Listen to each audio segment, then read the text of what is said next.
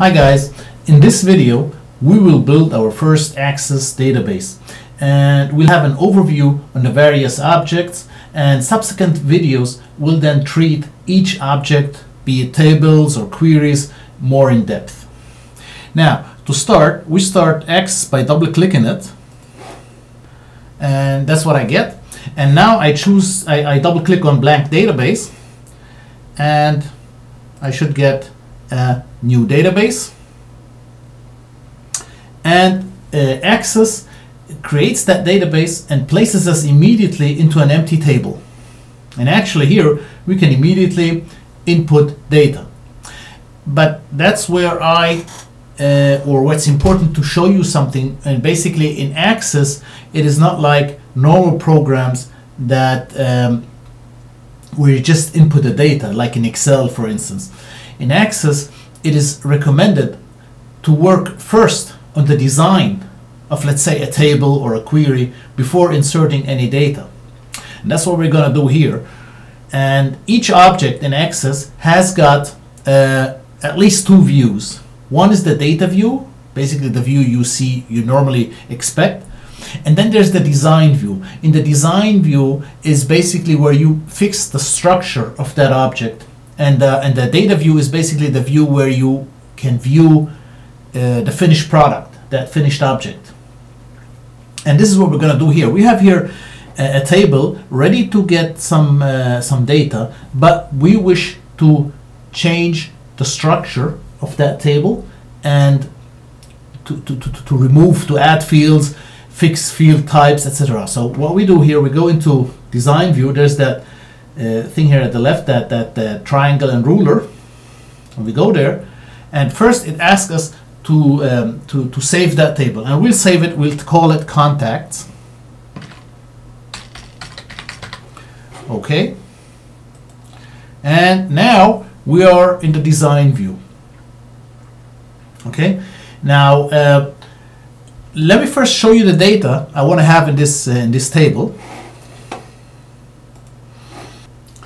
So here's the data that is supposed to get into the database, and the first question I have is, what are my fields? Because if you look at our design view, we should first fix the fields. Now what are the fields? Well, the fields are basically the columns that we got. Basically the field names are basically the headers of the columns. Each field, as I mentioned before, each field is a specific type of information. So basically all names come in here, all surnames come in here, companies, etc. So the fields we have to fix for our table are name, surname, company, position, and telephone. And that's what we're going to do here in Access. I don't need that ID thing. So what I do, I just click it here outside in that gray area, and then just go delete rows. And it should delete. Deleting fields, yeah, okay, yes, okay, great. So now, like I said, our table should have the following names. First name. Okay, then the next field, and you see automatically it sets the data type to text. The second field that I need is surname. Yeah. Third is company. Then I got position. And then I got telephone. So basically what I did, I just mirrored that those column headers here. By the way, I could not use the name as a name for a field in Access, because that name is reserved. So that's why I chose first name. And another thing, I like to underscore my fields if they got like multiple words. That's why I use an underscore. Some people join them together, some people use underscores, some people just use an empty space. Everybody's got his preferences. Do whatever you want, but like stick to it. Okay, now that's fixed. We fixed the field names. Now the next question is, what kind of data types are our names? Well, all of them are text. And you might say, well, hold on, what about phone numbers? Aren't phone numbers numbers? Well, no, because I mean, phone numbers, it's true that phone numbers look like numbers, but in effect they're not numbers, because you're never going to add two phone numbers together. You're never going to multiply a phone number with something else. The same thing is valid for account numbers, or social security numbers, or car numbers. There are certain numbers which look like numbers actually, but are in effect text, because you're never going to do any mathematical operation on these numbers. And actually, setting the data type to text is cheaper than number, because cheaper, not like it's going to cost me less dollars, but cheaper in terms of memory. Okay, so that's why when I'm 100% sure that these numbers are never going to be used for calculations, I can set them as text. That's why I set telephones here as text. Okay, right. Now we set the data type as text. Now comes the last step, and basically field size. How big is each field? Now why would you want to do that? Well, so here I have like 3 examples of fields. This field has been set too big. The red stuff is the data in the field. And you can imagine each field is a sort of a beaker or a glass, and in it comes the data. So this is a field, and there's the data in it. Now this field is obviously too big. So what's the problem here? Well, a big field consumes too much memory. So basically here, Access sets each text field to 255 field size. 255 letters would fit in that field. So if I just have like 1 or 2 rows of data, or in our case like here we got like just 10 people, that's no big deal. You don't have to work with sizes. But what if you got like 10,000 or 100,000 rows in that thing? Then size becomes an issue. And that's why having a field which is too big for the data assigned for it would consume too much memory. Again here, most databases would contain thousands or tens of thousands of rows of records. So basically, what you don't want to have to consume too much memory, unnecessarily waste memory. And here's the other extreme: a field is too small, so the data wouldn't fit in here. So basically, let's say if I would set the field size to 5, and that is obviously not enough for my phone numbers, because my phone numbers, if I look at them, they're at least 6 digits.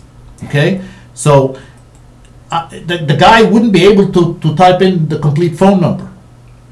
So that's not very effective. That's not very helpful. And so that's why one always has to think what kind of data is supposed to go in that field, and you always gotta put some tolerance. So that's why here that thing is great, because the data fits in it, but there's also some tolerance, because if I go back to our database with the phone numbers, okay, in our case here they're like 6 digits, but you know what, you don't know, so let me do it 15, so I still got a lot of tolerance. I'm way better off than 255, the default size.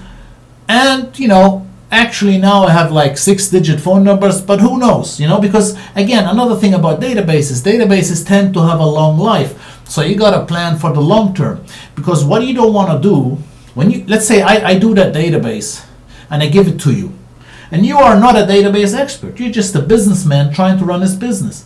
Now what do you do if you find out, whoa, I can't, the field only allows me to type in 5 digits and I need 7 or 8. What do? You don't know anything about design view and access and stuff like that. So that's a bad thing. So you'd have to call the developer and tell him, that doesn't fit. So that's not a good thing.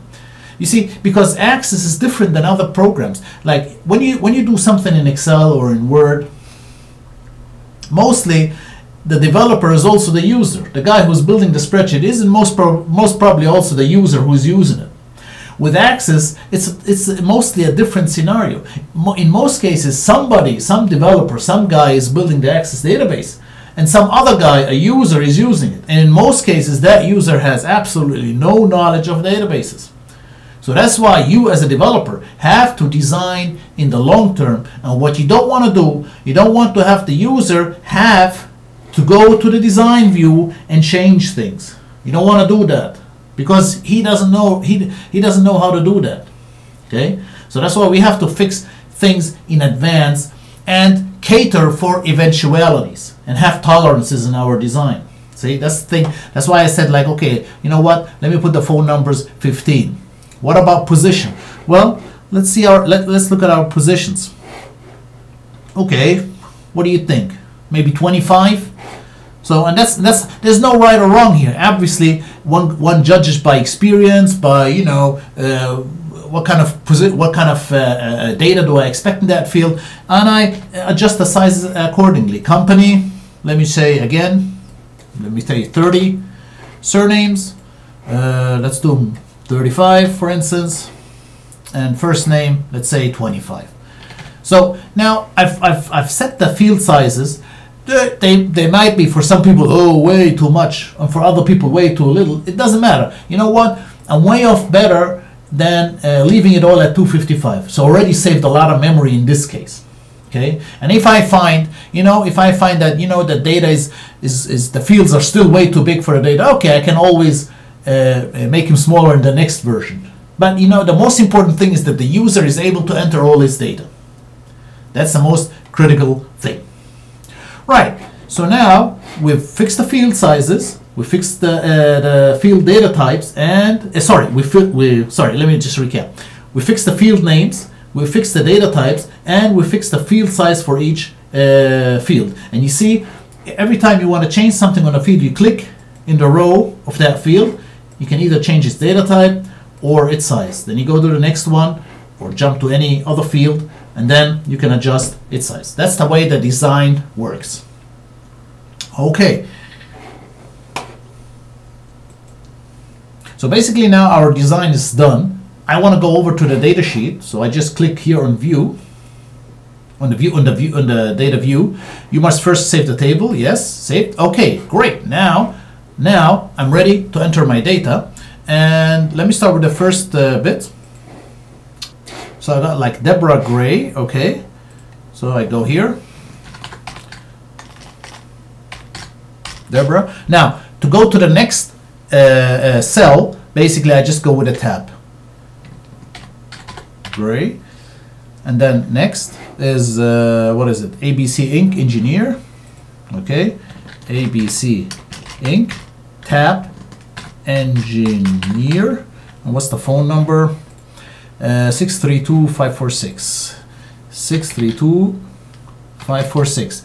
Now you see here the pen. That means that row or record is not saved yet. Now once I go tab, that record is now automatically saved. I don't have to save anything. The only time you have to save anything in Access is in the design view when you change the structure of your design. But when you input data, data is automatically saved once you exit that row and you're in the next row. Now we're in the second record. We're now building the second record. So I'm going to just punch in the data now.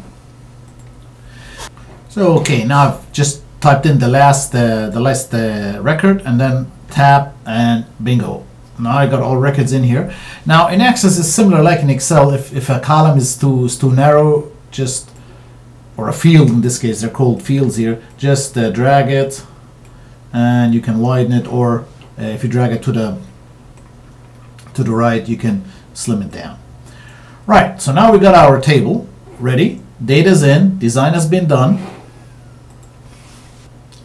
Now what we still gotta do is we have to save our database. Remember, the name contacts is only for that table, and remember, Access or basically that table is just one object in that database. We have to save the database. So basically we go here to File and Save Database As, click on that, and then we save our database. All open objects must be closed before you save the database. Do you want to close it? Okay, because our table is open. Yes. Do you want to save changes? Yes. Let's save them. So, and now I can save my database, and I can fix a place where I can save my database. And I just call it lesson 1, for instance. Okay, and save. So now my database is saved. My table is here. That's the table we did. It is being closed because the saving process requires that it's closed. I can double click on it to open it, and there we got our data as before. Okay, great. Now what we're gonna do, because here in this video I'm gonna show you an overview of all those Access components, and we already have seen now a table, the way you create a table. Now the next thing we're gonna do is we create a couple of queries, and to create a couple of queries we go here to create, and there are 2 ways to create a query. One is through the wizard and one's through the design. My opinion is if you take this option, it is much more effective, much quicker, and much more flexible than using the wizard. That's why I'm going to take this method. We go here, query design, and once you click on it, a new query is created, and in the background you have the query itself, and in front of us here in the foreground is you've got to choose the source of that query, because remember I said that in the last video. All data is saved exclusively in the tables. So if I want to build a query, I have to the query has to get the data from a certain table. Now in our case, obviously we only got one table, but we still have to tell that query, yes, get the data from contacts. So what I do, I just either I double click on contacts, and there it is. So you see the query is divided into 2. Let me just close that. So I got like the table I need. So I can close that, don't need it anymore. And now the queries or the query design view is divided into 2 regions. The upper region here contains the tables or tables from which the data for that query comes. And here in this lower area are the fields that are supposed to be shown in the query, because I mentioned that in the previous video as well. You can imagine a query is sort of like a filter. The table has got it all, has got all the data, and a query is here, or the essence of a query is to only show specific data.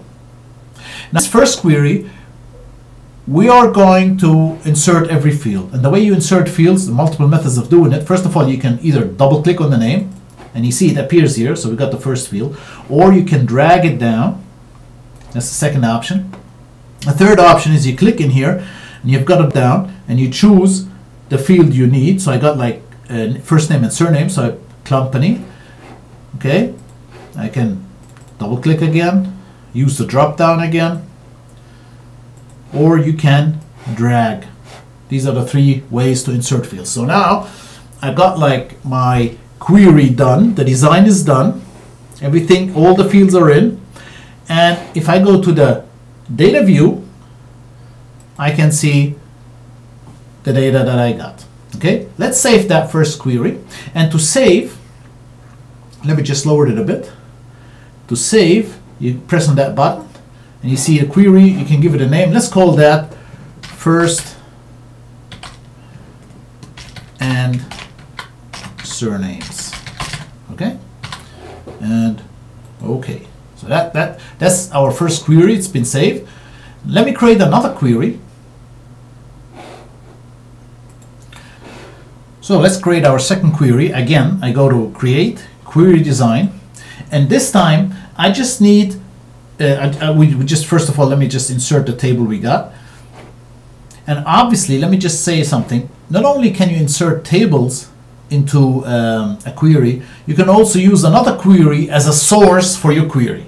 Obviously, that source query would have to have its data from a certain table. I mean, at the end of the line, it's the tables which contain all the data. Okay, we're going to take the table, add, and in this case, I'm just interested in 2 fields: the company and the phone number. Okay, and if I go to view, I see that's the data. So you see here the principle of queries. I don't need the first names, I don't need the surnames, I don't need the positions or anything like that. I just need these two. So I just build a query for these two things, and there you go. Okay, and I can save that query as company's phone.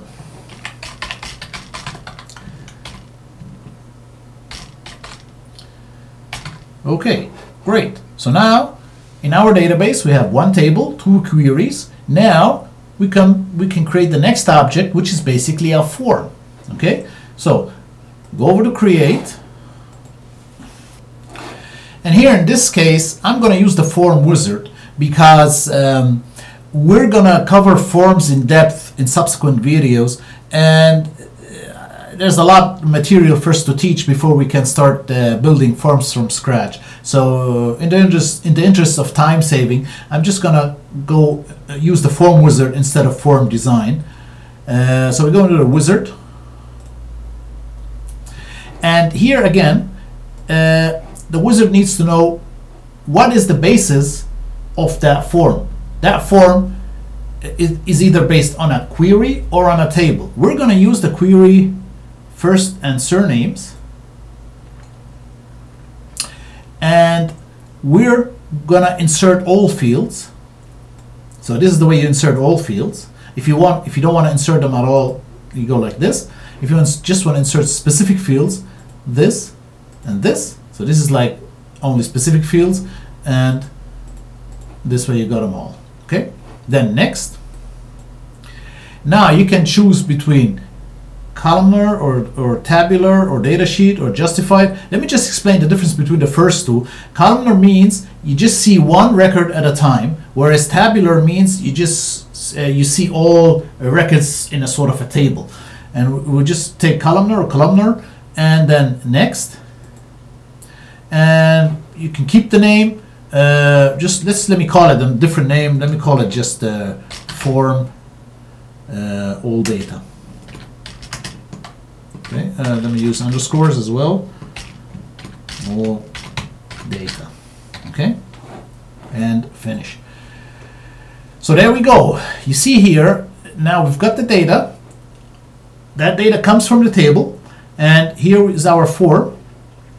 And here we can jump through the records. Obviously, professional forms would have buttons here which take you to specific records. They would have search boxes and so on. So most of those business applications you see, let's say if you go to a travel agent, the programs they use there, they're basically using forms which extract data from a database. And this is exactly what we've done here. Obviously our form is quite primitive. It doesn't have any buttons, any search boxes, but basically the principle is the same. All right, so that's our first form. Let's do a second form. This one, a tabular form of our companies and phone query. So again, I go to create. Again, I use the wizard. This time I use another query, companies phone. Insert all. Next. This time I get tabular. Next. And let's call it form underscore companies phone and finish. So there you see, that's the I explained it in the previous video. That's the point of having forms, because here in the forms you can format your data much better than in tables. In tables you don't have a lot of formatting options, but in forms you can add a lot of color, a lot of buttons, a lot of search boxes. All of that stuff cannot be done in tables, or for that matter in queries. That's why queries and tables look bare bones. They're just there to hold the data. The whole user interface basically is done in forms and in reports, and that's what we're going to do now as a final object in our database. We're going to add a report again, because reports are similar to forms. You know, they're quite complex to build from scratch. We're going to use the report wizard, and in this case, I'm going to use again the company's phone query. I insert all fields, and do you want to add anything grouping? It doesn't matter right now. And you want to sort them? Yeah, why not? Let's sort them by the company, ascending. Next. And I'm going to have a tabular again here. Columnar or tabular, it's the same thing as in forms. Columnar means on each page you would have just one record. Doesn't make any sense for us because here we just got like, for each record, we just got like 2 fields. So we just do tabular, portrait or landscape. Landscape, portrait means the paper gets printed longitudinally, like the way it looks here, and landscape is breadthwise. We take portrait, next, and just call a report underscore company's phone, and finish. You see, and report is another type of user interface. This time, this type of user interface is not done for the screen, but for a printer. So basically, this is what you use on the screen with buttons and stuff like that, and this is what you want to print out and send to people. Okay, so there you see the difference between a report, a form of the same data. It's the same data. That's a form. That's a report. The report is done for the printer, and the form is for screen work. And all those forms and reports, these are the user interfaces of the database. This is actually what your user is going to be seeing. He's not going to be seeing this stuff. This stuff is you as a developer will see this stuff. Users will see forms and reports. So that's basically an overview of Access. It's quite a long video, but now you've seen all those components that make up an Access database. And in future, we're going to cover each of these components, and as well as automation, basically VBA and macros, more in depth.